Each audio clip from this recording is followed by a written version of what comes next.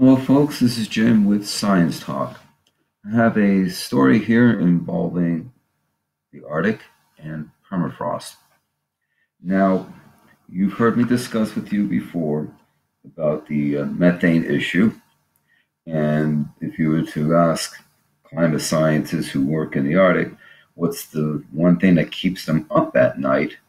It's the methane question, namely, how much is stored in the ground and how rapidly will it be released? It is being released. We've seen documentations of that. Norwegian researchers, for example, have documented bubbles uh, emanating out of the substrate in the oceanic regions, bubbles that they've sampled, collected, and indeed verified was methane. Um, as the Arctic warms and the ground and the permafrost thaws, methane is released because now bacteria and other microbes can start decomposing the organic material. And since it's typically in an anaerobic situation, methane is released. Now, CO2 there's more of it being released than methane, mainly because of burning of fossil fuel. But methane is a more potent greenhouse gas, meaning that it will trap the heat uh, more per given. If I have the same amount of methane, same amount of CO2, methane will trap more heat. So it will warm things up faster, except that methane is not as long lasting as, say, carbon is. So what's going on here? Okay, Arctic lakes, and I'll explain what we're looking at here once I get through uh, sharing with you some of the research. Arctic lakes could release this vast reservoir of, as I just mentioned, carbon, ancient carbon, whatever you want to call it, that's buried deep in the ground. It's buried under what we call permafrost, which is permanently frozen ground. And if this does happen, it could accelerate climate change.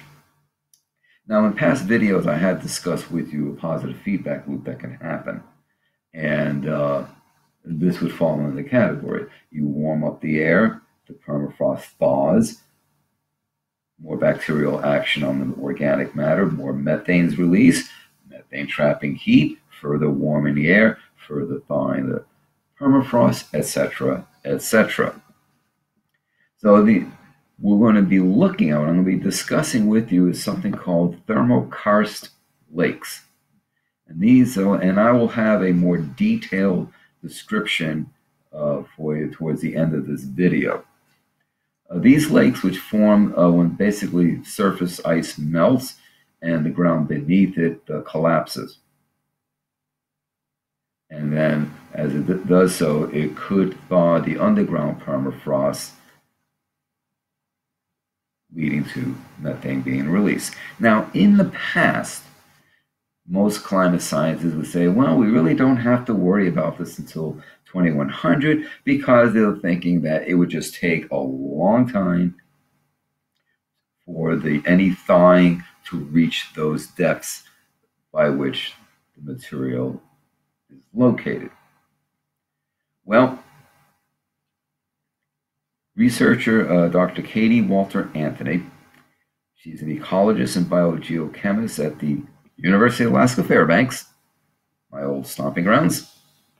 And she did some excellent work on this, work that has been published in the journal Nature Communications. So let's kind of give a little more background.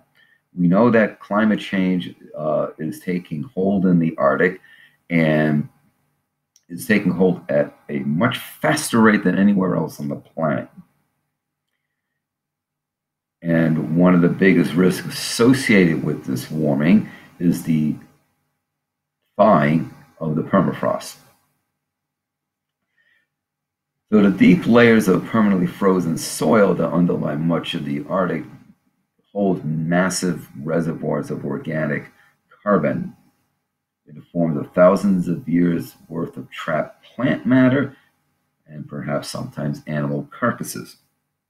As the soil gradually thaws, these buried organisms, flora and fauna alike, will decay and release CO2 and methane. Excuse me, into the atmosphere, which can in turn lead to increased warming. That positive feedback loop I have described for you multiple occasions.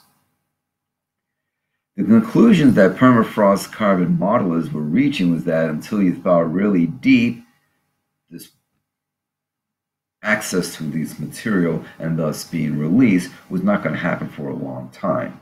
And what Dr. Anthony's research is basically showing is that this can happen much faster and much sooner on a scale of decades, not a century or so. So basically, she says, what our study shows is that in a lake, you thaw that deep really fast on a scale of decades, lakes will tap into that old carbon much sooner, and they will release that permafrost carbon much sooner than that thaws on land. Because remember, we consider the specific heat of water as well. It takes a lot more to freeze water. Of course, it takes a lot more to melt it, but still, there's a lot of heat stored in there. So Dr. Anthony and her colleagues have been studying the what's called the Thermokarst Lakes, which are created when the ice-rich ground thaws, causing the earth underneath to collapse and form a pit. The lakes can be up to 100 feet deep, about 30 meters, and if the water, this is the key point, if the water does not freeze all the way to the bottom in the winter, the heat in the liquid water causes the permafrost beneath that lake to thaw, said Dr. Anthony. So, specific heat of water holds a lot of heat. If the water does not freeze all the way down to the bottom, there's some liquid at the bottom. There's sufficient heat in the water because it's above freezing. It can start thawing out the permafrost that lies underneath it. And eventually you can start getting seepage further and further down. As that permafrost thaws, we get what we call a thaw bulb, and that thaw bulb can deepen and expand laterally. Dr. Anthony goes on to explain. When that happens, what was previously frozen soil with organic carbon in it becomes thawed, and that thawed soil releases the organic matter to microbes that decompose it and make carbon dioxide and methane. So part of her research was not just, in addition to just understanding the mechanism, wanted to actually start quantifying just how much methane is there. And this is the major component of the gas that forms in these lakes. So it is not a trivial exercise. Okay, so let me give you a little more detail about Thermokarst Lakes, and then I've got a couple things here to show you. Thermokarst lakes and drained lake basins are widespread in the Arctic and subarctic permafrost lowlands that have ice-rich sediments. Thermokarst lake formation is a dominant mode of permafrost degradation, and it's linked to surface disturbance, subsequent melting of ground ice, surface subsidence, another fancy way of saying sinking, water impoundment, and positive feedbacks between lake growth and permafrost thaw, whereas lake drainage generally results in local permafrost aggradation. Thermokarst lakes characteristically have unique limnology is a study of freshwater systems. You have lotic and lentic, basically lakes and rivers and streams. So limnology is that branch of aquatic ecology that deals with freshwater systems. So Thermokarst lakes characteristically have unique limnological, morphological, and biogeochemical characteristics. that are closely tied to cold climate conditions and permafrost properties. Thermokarst lakes also have a tendency toward complete or partial drainage through permafrost degradation and erosion. Thermokarst lake dynamics strongly affect the development of landscape, geomorphology, hydrology, and the habitat characteristic of permafrost lowlands. So here's a photo. The USGS, U.S. Geological Survey photo. This is flying over the Arctic in Alaska. And if I can move the cursor, here are some of these pits that form. Right? Pits. All these are pits, right? And here we can see they're filled with ice and water. These look like ice. You see how it's a little bluer? That's probably liquid water. But this is typical. This is typical of the landscape. You have these little pits that form and they fill up with H2O and become either frozen or liquid state. The H2O can then, if it's not frozen all the way to the bottom that I just described, it can start thawing the permafrost underneath.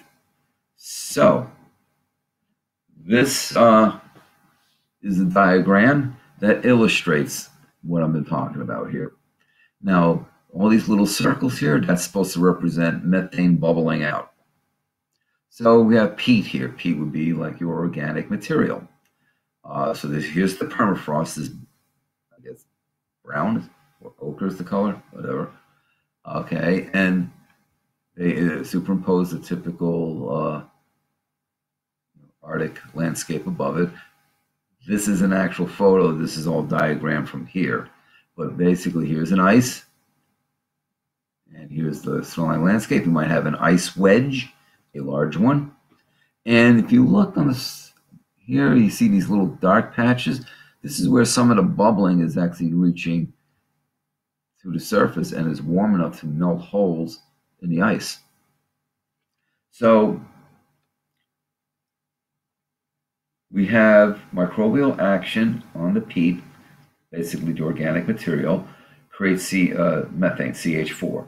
Methane starts bubbling, right? Bubbling out of the organic layer and so on. This is what's, I guess it's called flesh color here, but this region here, this is that thaw bulb I was just describing. And that thaw bulb can help thaw out the permafrost, reaching deeper and deeper, and thereby allowing more and more organic material to be acted upon by the microbes, further releasing CH4. Now, Smith Lake, which is right on the campus of University of Alaska Fairbanks, they've done this. They've drilled holes in the ice in the middle of winter, and you can actually see bubbles coming up to the surface. And I think there's a YouTube video out there where they ignite those bubbles, and it's methane. So now you start taking this, you start multiplying by the hundreds and thousands of lakes that are located, and you can see that this is not a trivial matter to try and estimate how much potential methane there is that can be released to the atmosphere. This is not trivial at all. It's similar to what we see in the ocean floors, where we see the thawing out of the methane hydrates and clathrates within the sediments that also now release methane. So you have basically oceanographic source for methane, freshwater source for methane. So this is another part of the puzzle, another part of the equation that goes into understanding better what's happening with the climate and some of the mechanisms involved that are changing things. So hope you found this interesting, and thanks for watching. Hey folks, just a reminder to please subscribe and click the bell so you know when I drop a video. Please share my videos. Please tell others of my channel and of the work that I do. I also hope that you will consider becoming a patron at patreon.com/Science Talk with Jim Massa, where from time to time I upload videos there exclusively for my patron subscribers.